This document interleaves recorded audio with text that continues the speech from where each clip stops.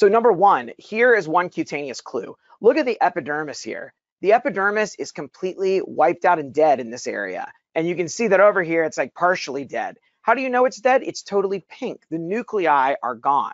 And remember, when we have necrosis, necrosis looks pink. The reason it looks pink is that as the cells die, the first thing that happens basically is the nuclear membrane starts to break down and the DNA and the nucleic acids get destroyed by endonucleases that are circulating in the body. We don't want nucleic acids floating around our body randomly, right? So the nuclei break down, and it's the DNA in the nucleus that makes the nucleus stain purple on H&E. So the nucleus dissolves right away, but all of the proteins, which is what the bulk of the cytoplasm of cells is made of, they stay intact. Remember, proteins are particularly in keratinocytes, they're structural proteins, keratins. They're very big, strong proteins, like big steel cables almost. That's how I think of them.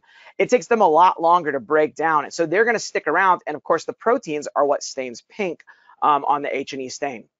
So when you see this wiped out pink epidermis, that's really otherwise intact. There's not really any parakeratosis there. It's just like it died suddenly. That right away makes me worry for acute ischemia, that the blood supply was suddenly cut off to the skin and the epidermis was one of the first parts to die. It will die and start showing breakdown before the dermis does. Eventually, if the ischemia is complete enough, and lasts long enough, the dermis will also die. But here you can see the epidermis and also the follicle, the hair follicle epithelium here is beginning to die. There's also hemorrhage in the background, and in this case, the diagnosis was angioinvasive fungus in a patient that was completely immunocompromised. And so they have, we'll talk about angioinvasive fungus later in the talk, but basically they have hemorrhage because they have no platelets, and there's no inflammation because their white count was basically close to zero.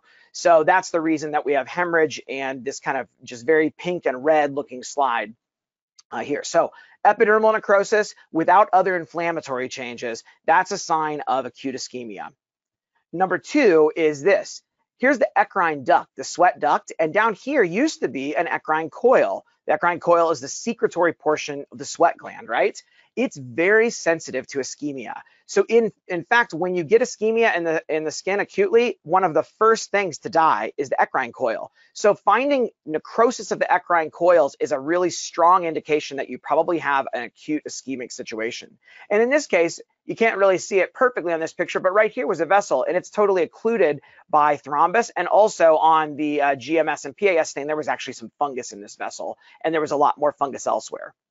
But the point of this picture is to show you the eccrine coil necrosis, a very striking clue when you have it for acute ischemia. So if you see either of those two things, you need to figure out why is there ischemia in the skin, because many of the things that cause acute ischemia in the skin are emergencies, things like thrombotic events, coagulopathies, angioinvasive fungus, and a variety of others. They're things that need to be sorted out right away and that the clinical team needs to get to the bottom of and figure out what the cause is so that they can try to correct it, hopefully in time before the patient dies. So it's really important to not overlook these subtle clues. And of course, the first step before you even worry about anything else is look at the clinical note or call up the clinical team and find out what is the scenario clinically.